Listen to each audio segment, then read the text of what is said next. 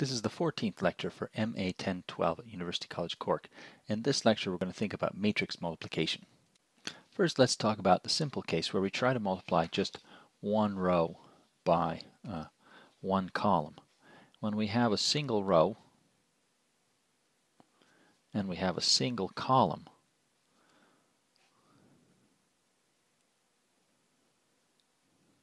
we multiply the row by the column.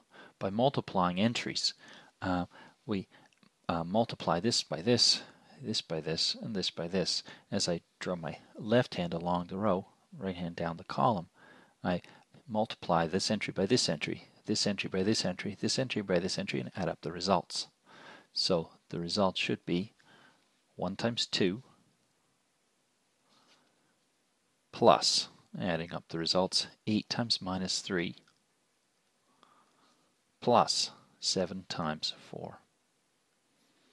And I won't do the arithmetic, I'll just leave it at that. Okay, so 1 times 2, 8 times minus 3 plus 7 times 4, add plus, add up all the results.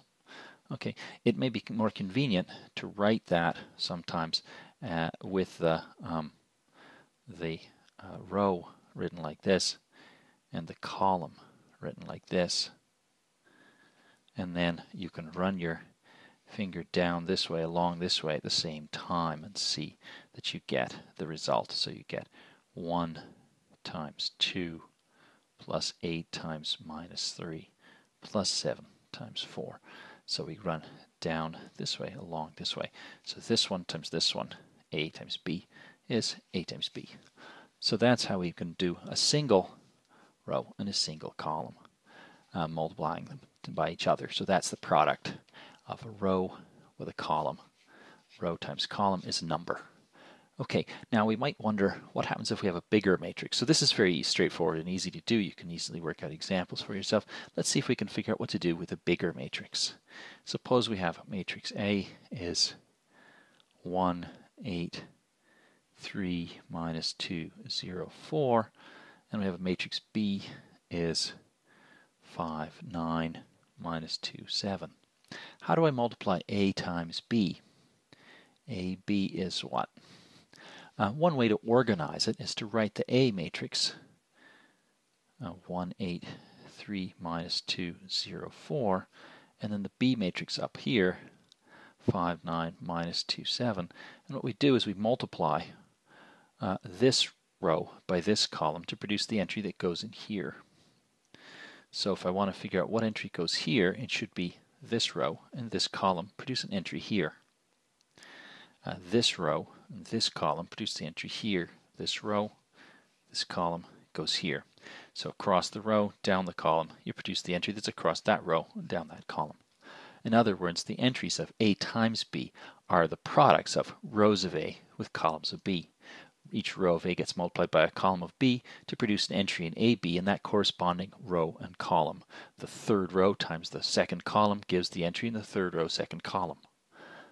So that's how you can organize it. If you write it out like this, you can say that the entry that goes here, first row, first column of the output of A times B, should be first row A, first column B. So 1 times 5 plus 8 times minus 2, 1 times 5 plus 8 times minus 2 equals 1, 5 is 5. 8 times minus 2 is minus 16. 5 minus 16 is minus 11. So I may need to put something off the side to be able to calculate these things out. So that should be minus 11 goes here. So now I multiply 1 times 9 plus 8 times 7. This across the first row, down the second column to produce the entry, the output that's in first row, second column. So I can write that out as 1 times 9 plus 8 times 7. Okay, so 1 9s are 9, and 8 7s are 56. I hope I've got that right. And so that would give us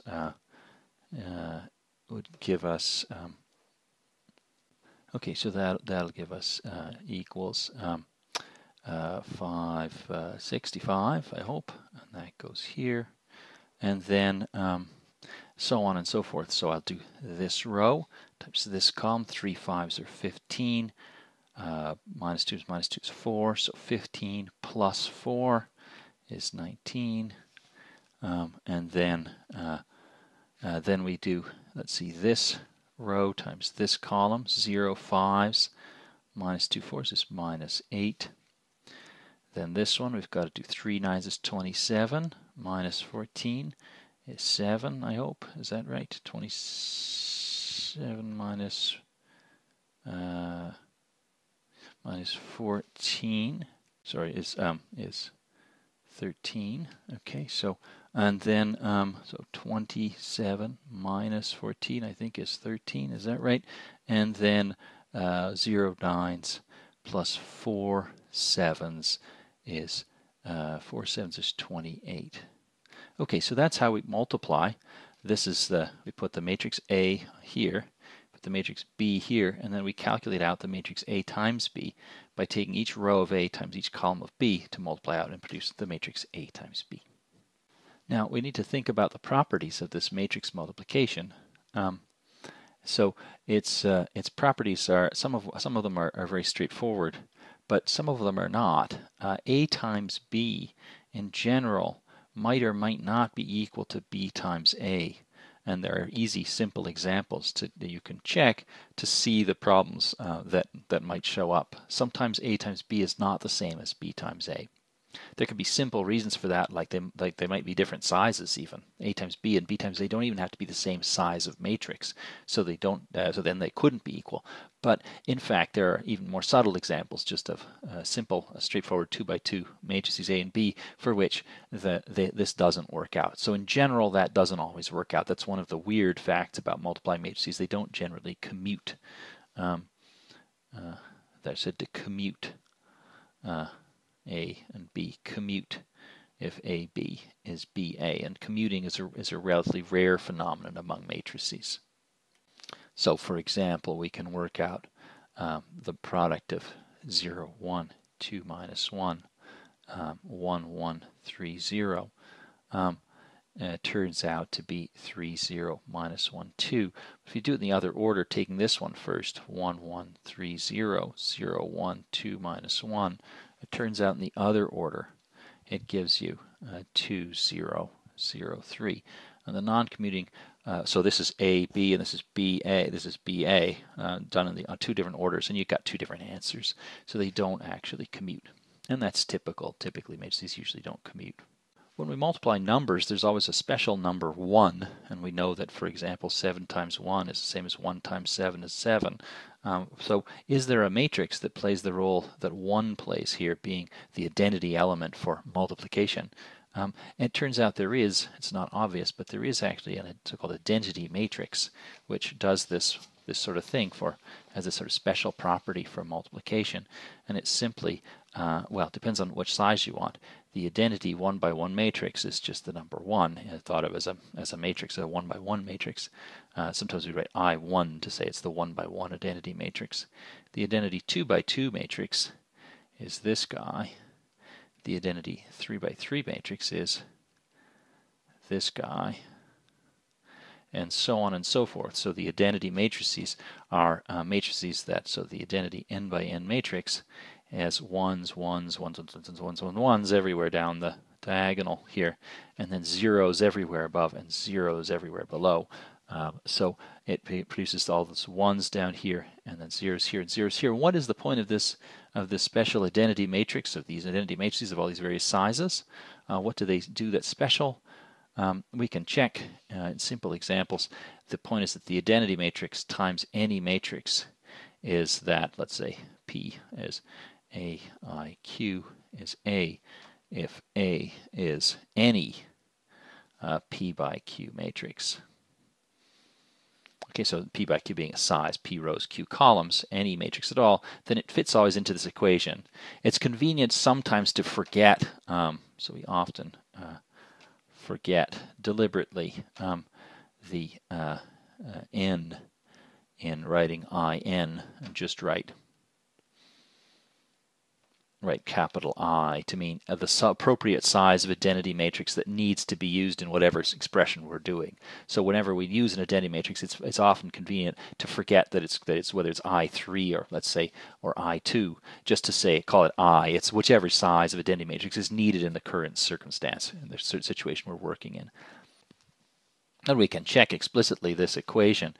For example, if we look at I, the identity matrix of 2 by 2 size, so 1's down the diagonal, 0's everywhere else, that's our 2 by 2 identity matrix, and we multiply it by this matrix here. Let's calculate it out. Again, you just run your fingers across the rows down the column, so 1 times 3 plus 0 times 0. I'm not going to write it out as what I did before. I wrote A, B, and then computed out A, B. Put the B up here and the A over here so that I could see rows times columns. But you don't have to do that.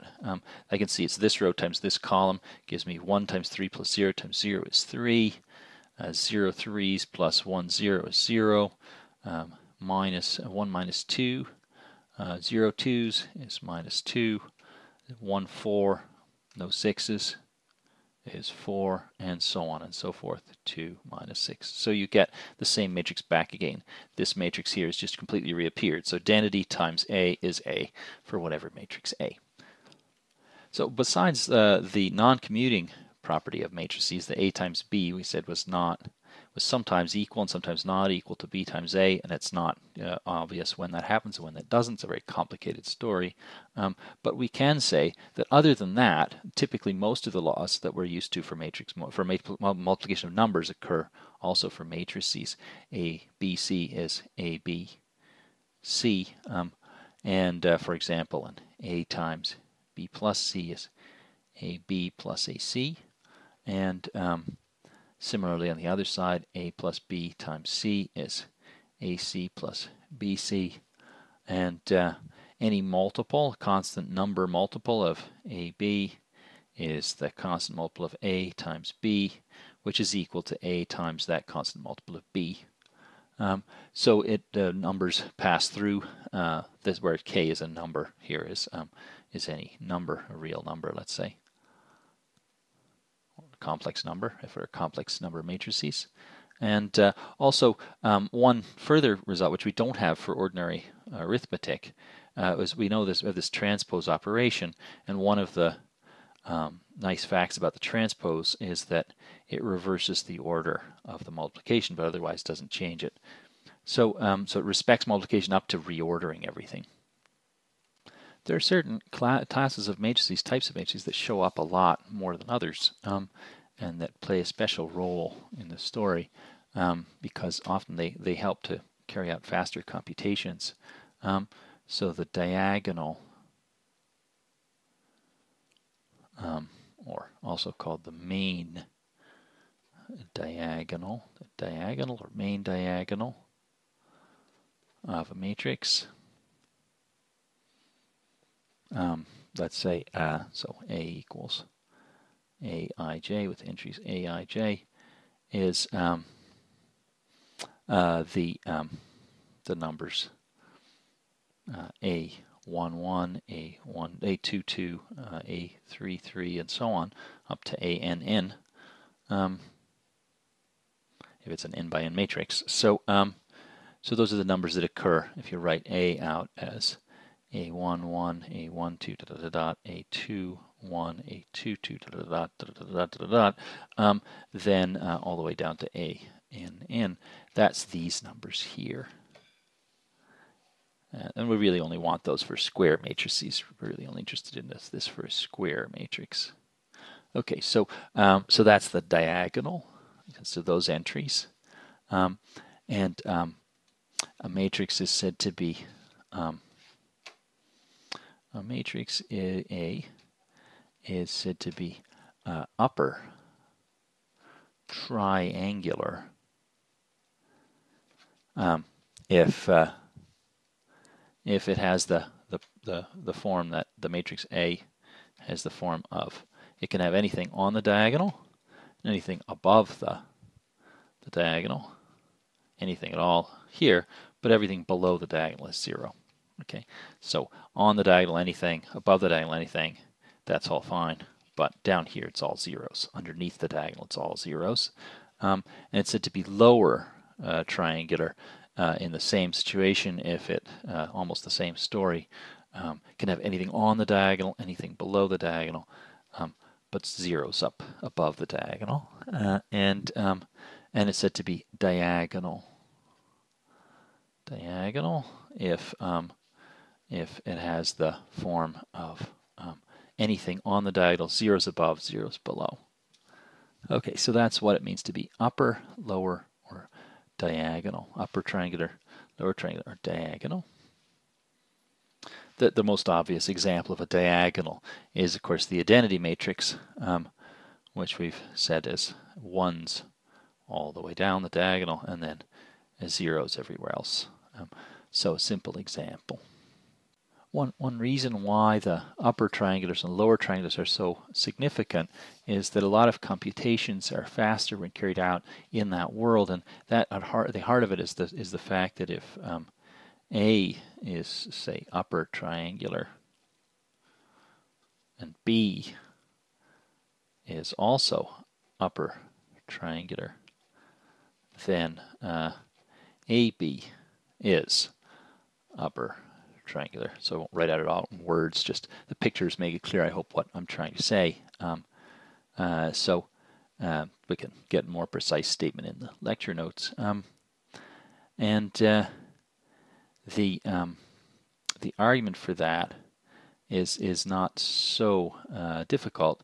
I should also point out that also maybe that A plus B is also, this one's much easier to see. This guy is upper triangular, and any constant multiple of A is also upper triangular.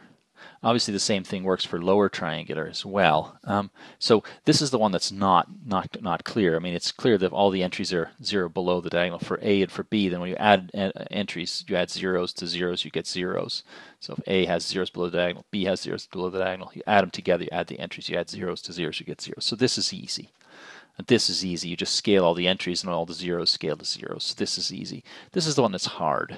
Takes a bit of thought to work out. So to work out a proof of this for the multiplication case, the hard one, this case here, how do we do it? What do we want to say? We want to say that A is something like this. How do we say that in terms of matrices? That's exactly saying that the entries down here vanish. So if we go, our row goes high while our column is still low, we get zeros. So if we're down in a row that's lower than the column, so that's saying exactly that Aij entries are zero if the row I is down low below the column. So if I is greater than j. So I equals j, that's when you're on the diagonal, and I is less than j is when the j is particularly, the column is particularly high compared to the row, you're over here, and when the column is low compared to the row is higher than the column, you're down here. That's this condition. So if we want A to be upper and we want B to be also upper, then how do we see how that multiplies out to give us a resulting upper? Why does it still stay upper when you multiply them? So we can write that as saying that means that Aij is 0 if I is bigger than j, and B, the entries of B, Bij is also 0. I is greater than j. Now what are the entries of A times B? AB has some entries, let's call them, say, Cij's. What's the formula for them? The formula is that the product entries are the sums of the products of the entries. But the row, this row of A, ith row of A, jth column of B. So the entries in the ith row, jth column. That's why it's I first, and then some index, and then j. So that'll be column j, that'll be row I. So we're multiplying row I by column j, and that's how we get an expression explicitly for that. And that's the sum over k. But so if I is bigger than j, we want to show that Cij is 0. How do we do it? Let's see how we can work out explicitly that thing has to vanish. So we get if I is bigger than j, Cij, the entry of the product, which I'll call C, is the sum k equals 1 to whatever size of matrix we're dealing with of aik bkj, and so we can split that into a sum of entries where k is less than I, aik bkj, and a sum k is bigger. Well, let's say we could do k is equal to I, and a sum k is bigger than I. So we've got to work out those possibilities: aik bkj, aik bkj. Okay, but when k is less than I, we've got that I is bigger than k, so that's 0. So that's 0. So that one knocks out.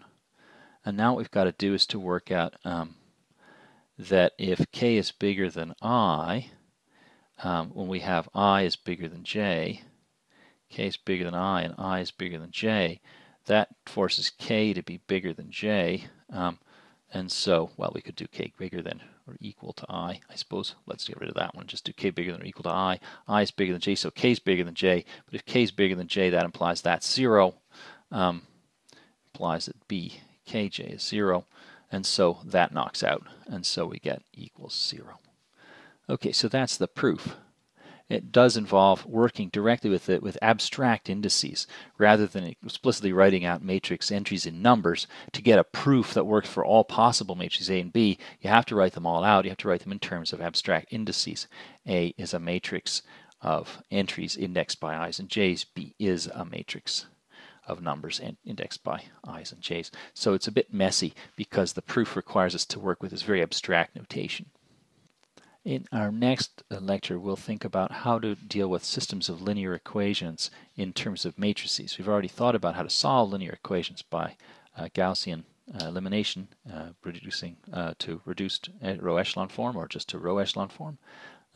We've also now got a world of matrices we can work with, and so we need to put those two together and see how to relate the theory of linear equations to the theory of matrices.